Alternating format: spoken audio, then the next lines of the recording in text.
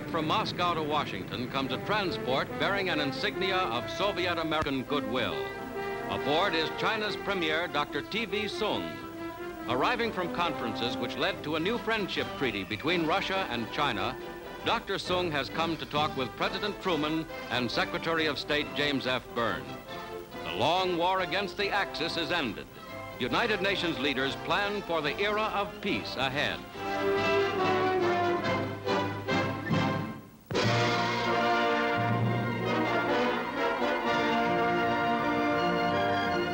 Radar, miracle weapon of World War II. Two United States Navy civilian scientists, Dr. A. Hoyt Taylor, Chief of Electronics Research, and his assistant, Leo C. Young, contributed to its development. 50 years of worldwide research in radio and television, plus the basic discoveries of these men, went into the cathode ray tube, the heart of radar, which measures time in millionths of a second and translates those measurements into vital military information. In operation, a stream of electrons flows through the cathode ray tube and appears on its fluorescent screen as a visible dot. Voltage variations make this dot move slow or fast. Speeded up, it moves so fast that it appears to trace a single solid line, known as the time base. The time that it takes the dot to trace this line is exactly calculated in spotting a target. When the radar antenna sends out its pulses, they bounce back from the unknown target, and the result is seen as a peak on the radar screen. Reading this pattern, the distance and speed of an approaching plane are charted.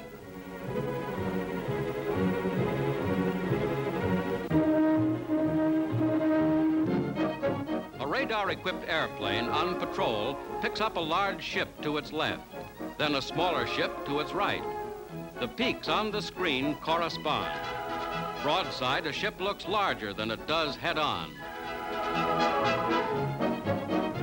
Nearing land masses, these also are detected. The radar screen does not show actual pictures as in television, but its images are accurately interpreted by trained operators. A Navy scout plane detects the presence of an enemy fleet. The American fleet's guns could destroy these ships from great range without ever actually seeing them.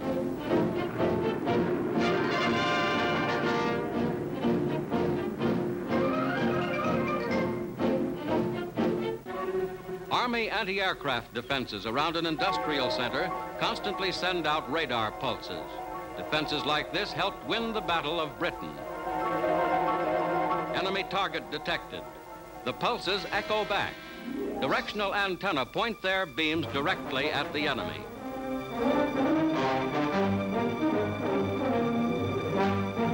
From the receiving antennae, elaborate machines which are part of a complex warning system, word is flashed to the central control station.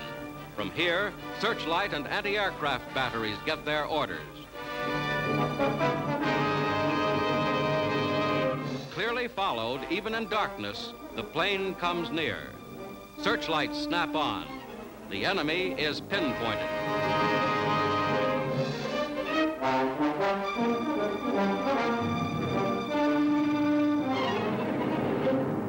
Automatically aimed, the guns fire.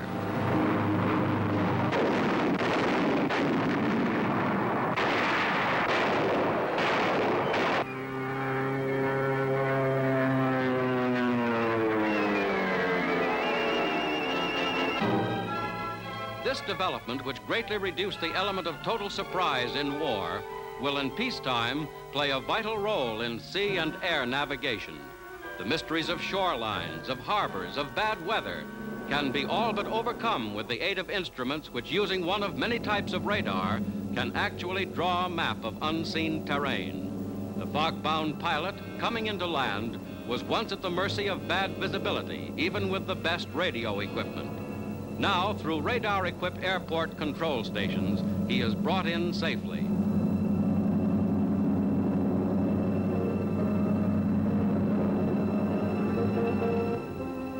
The plane loses altitude, danger of a crash, but the control tower, following the plane perfectly, gives warning in time.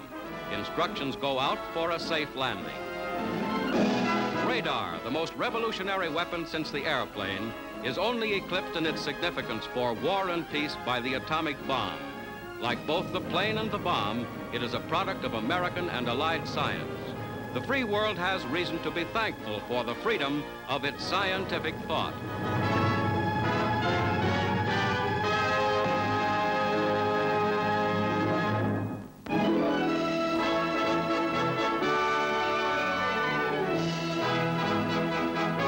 Scientists of many nations, American, British, Canadian, and those driven from their homes by Nazi persecution, have perfected the atomic bomb, most astounding development of scientific history. At the University of California, in absolute secrecy, Dr. Ernest O. Laurence experimented with the cyclotron. Such work as his led to the splitting of the uranium atom, force of the atomic bomb. In the center of each atom is a nucleus of protons and neutrons. Around this nucleus revolve electrons, and the number of electrons determines the element. 1 electron forms hydrogen, 2 form helium, 3 electrons form lithium, and so on up to 92 electrons and uranium. For years, scientists have tried to break up this atom by shooting neutrons at its core, but the whirling electrons seemed impenetrable. Then finally, scientists broke through those walls with a slow neutron, releasing 500 million volts of energy and forming 2 new atoms, barium and krypton. The uranium atom was split, releasing unimaginable force. At Oak Ridge, Tennessee, are 2 of the giant plants where the atomic bomb is produced. A 59,000-acre military area, a city where 75,000 people worked in absolute secrecy on history's most sensational secret.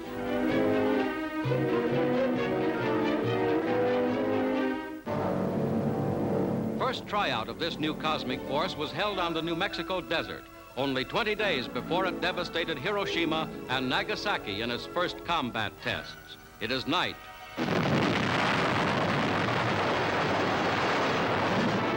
Army cameras 6 miles away record the historic explosion. This is the end result of years spent on research and production of feverish scientific labors to harness atomic power ahead of the enemy. Luminous smoke rises 8 miles in the air.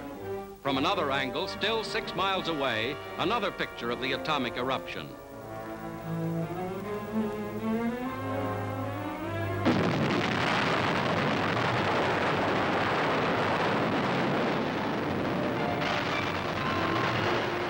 The energy that generates the heat of the sun and operates the solar system comes under the will of humankind.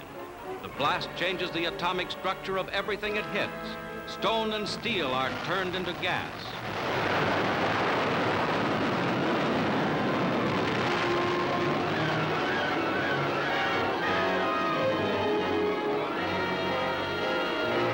A third view of the same explosion.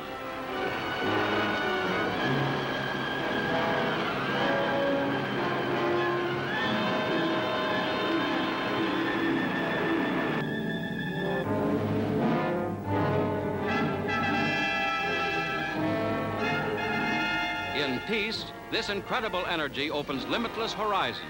President Truman speaks on this new force. The atomic bomb is too dangerous to be loose in a lawless world.